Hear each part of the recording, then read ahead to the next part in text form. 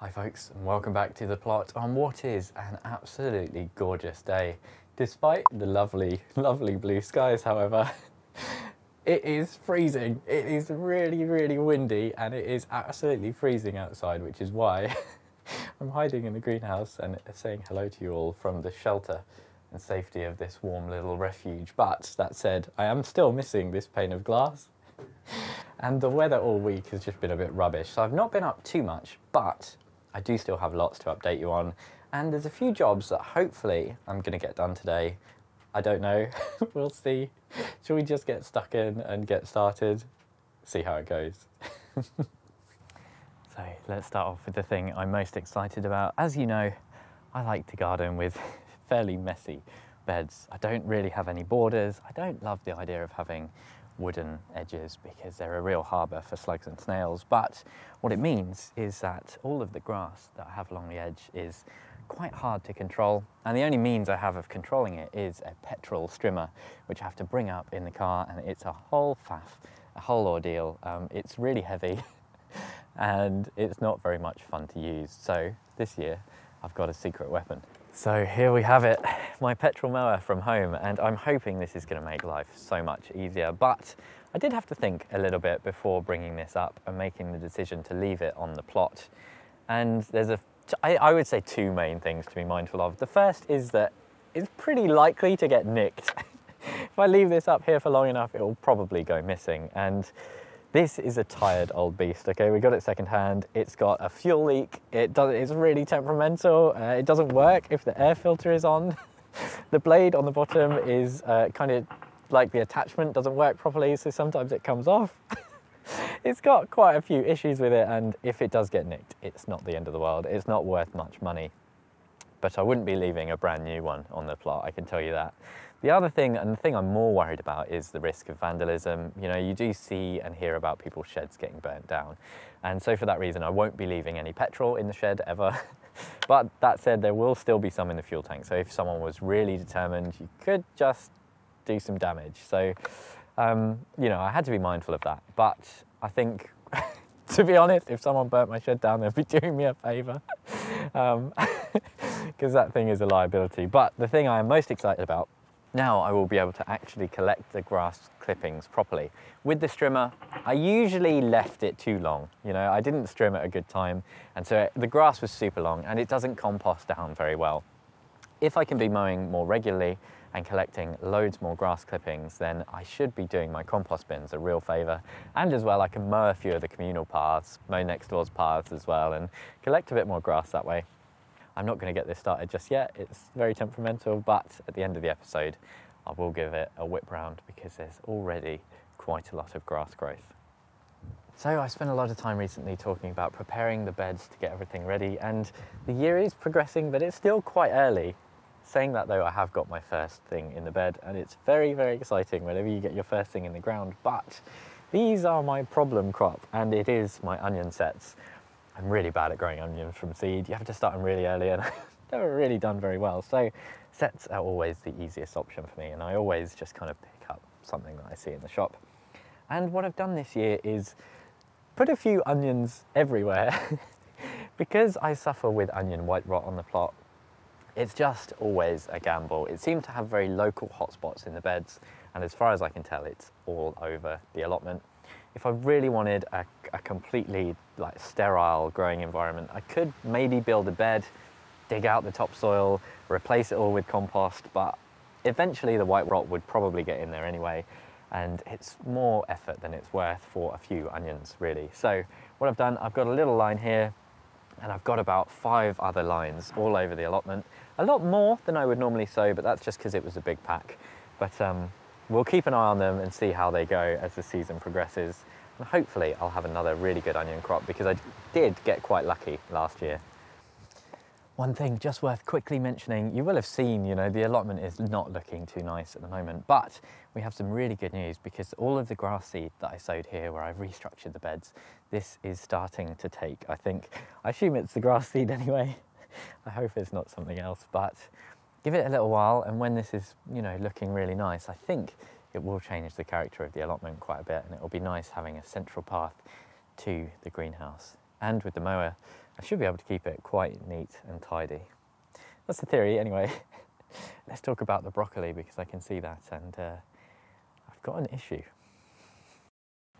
Well, I actually have a few issues. The first is quite a funny one. Funny and frustrating at the same time.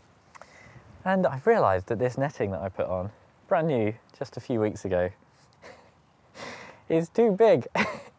My fun discovery for today is the new netting that I put on so good. It's too big. The butterflies can apparently fly right through this one. So, amazing. So it keeps the pigeons off, but I've already seen a few cabbage white butterflies doing their thing, and not a good sign. It's not the end of the world for these plants, you know, if these get a few caterpillars on, it doesn't really matter because they're coming to the end of their season now, but it will be an issue if I try and use this netting again for next year. So I've got to find some new netting. And as well, this netting is absolute crap because not only is it too big, but it's also already ripped down in this corner. It's got there it is, a fresh hole already. So, you know, it's just really flimsy, breaks really easily. Very, very upsetting. The second issue, upsetting is a bit dramatic, but the second issue I have is whitefly. So hopefully you can see we've still got a lot of broccoli heads coming, but I've also been harvesting this quite heavily.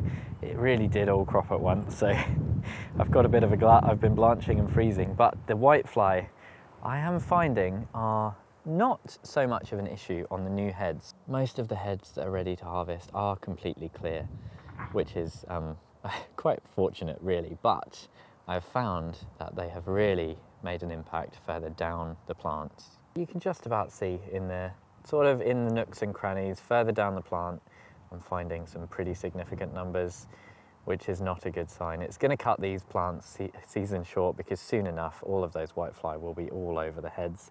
You can see as well a few of these that I've missed harvesting are just starting to go to flower now, so I need to get on top of harvesting these, but it's very difficult when you've already got so much. I harvested literally over 1 kilogram just the other day in one go. So yeah, a real shame that these have all come to fruition at the same time.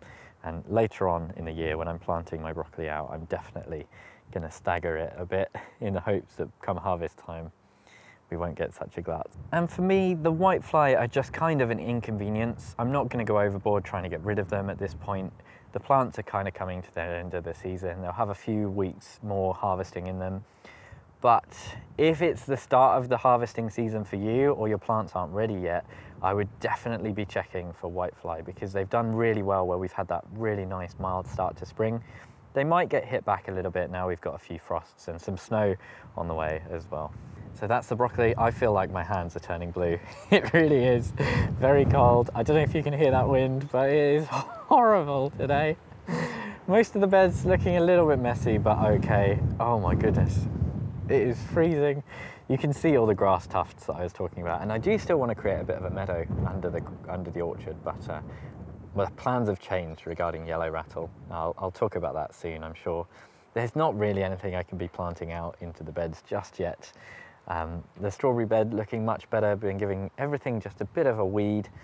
Fortunately, the bindweed hasn't started to poke through the ground yet, so that's nice. But one big thing I have been thinking an awful lot about is the shed. So here we are in the shed, and you guys never get to see this. I'll show you a little clip now of what it actually looks like in here, but it is a complete mess. And this is it looking good after the skip came the other day and I emptied it from a load of stuff. But yes, it's falling down. You will have seen from outside. The roof especially is a liability. It's extremely soft and the whole thing honestly feels like it could go. The floor is really bad because there's just so much water that comes in here. And it's all just slowly rotting. So long-term aspiration is definitely rebuilding this. And speaking of aspirations, the one thing that I really wish I had at the allotment is a place to come and have a cup of tea. I really want to put in a window, have a kettle in here, and especially on a day like this where it's freezing cold, it would be so nice to actually have somewhere to shelter. And the issue isn't with building the shed. I would really enjoy building a shed. I think it would be a really, really good job to have, and I'd love to film it and do some episodes on it. But the issue is just cost, and investment in allotments is tricky because you don't know how long you're going to keep the plot. I've been doing a lot of planning. I've sketched up some designs for the shed and done some costings, and it's really difficult to get one of these for under 4 figures at the moment. And that's building it yourself, so something solid that's going to last. Pretty expensive, and most of that cost comes from cladding. So this has got plywood on it at the moment back here, and it's all falling apart. I think it's hardwood plywood, and looking at redoing this with Simla would be about £400. Looking at doing it with shiplap cladding, like on most sheds, is even more expensive. You're looking at £500 or £600 at the moment. It's absolutely bonkers.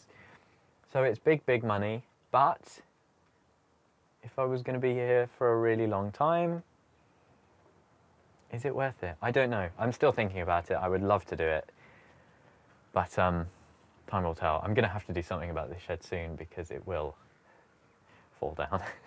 Anyway, that was a lot of shed talk, wasn't it? I had a few comments recently asking for more information and thoughts on the shed, so there you go. If you wanted that, you've got it. One thing to talk about before we finish, I think, today is just a quick update on the seedlings. These are looking much the same. The allium's germination is absolutely rubbish.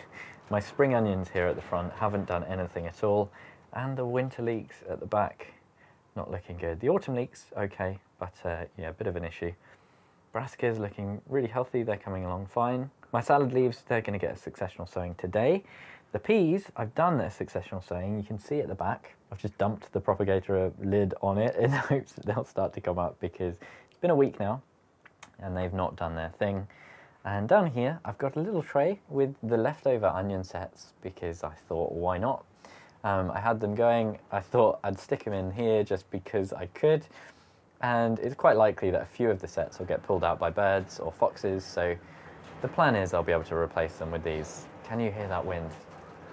The whole greenhouse is shaking right now. Good Lord. So they're the seedlings, and I do have over on the potting bench a few things going on over here. And these are various flowers, essentially. So I can't remember what I've sown and nothing really has germinated yet, apart from over here, my calendula seeds started going. So these were all the ones I collected from last season, and I really want to have a good showing of calendula. I spoke about those on Niall's channel recently. Hopefully you saw that. So that's a really good sign. But the rest are lots of other things that I've never grown before that we had lying about in pots, and some of them will be pricked out and put into other things, but I think this hopefully will be a really nice showing, and I'll be able to put this out somewhere in the allotment. So that's where we are at the start of April. I think it's looking pretty good. I think I had a bit of a realization the other day that for 2 years now I've had the plot, and there's always been a big looming job, something big that I had to do or something big that I had to change. And I don't have any of those anymore. It's got to the point where I can really relax and stop worrying, apart from about the shed behind me. Literally just looked and saw that and went, oh yeah, maybe not. But everything else is pretty much, it's got to the point where the allotment is kind of starting to look after itself. I just need to come up and do the maintenance. And I've got a much better idea of what I'm doing with sowing now. I still haven't planned what's going where in the big beds, but I'm just going to kind of make it up as I go along this year, I think. And it should be fine, shouldn't it? So it's started snowing. It's actually snowing a little bit. We only ever get sleet here. It's in my ear. So I'm going to quickly, hopefully, get the mower going. And then I think I'm going to run away because it's so cold. It's always the worst trying to get this going after I spent the entire winter in a shed. Let's see.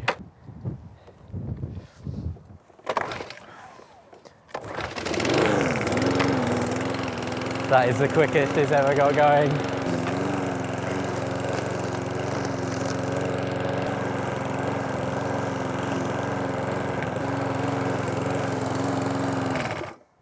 I cannot believe that worked so quickly. This is definitely going to be a massive improvement.